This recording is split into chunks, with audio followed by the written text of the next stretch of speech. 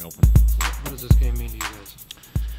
Well, I think it just shows we can compete with teams, every team in the league. You know, San Jose is a great team, and you know, we played them hard last game and didn't get the result. So we wanted to play hard tonight and try to get a different result, and we did that. We had everybody going. Our goaltending was amazing tonight, and really gives us a chance to win. So we're happy to get points over this. Well, we're a work in progress. You know, we want to get better, and we want to keep earning respect, and you know, keep climbing and see where it goes. I told you in training camp you'd be 6-1-1 right now. What would you say? Good.